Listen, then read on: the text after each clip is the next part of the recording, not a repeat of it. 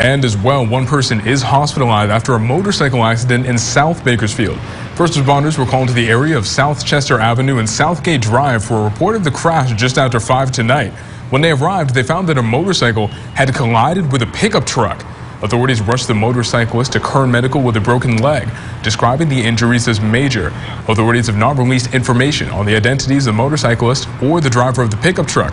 California Highway Patrol says it's unclear what led up to the crash, and the investigation is ongoing.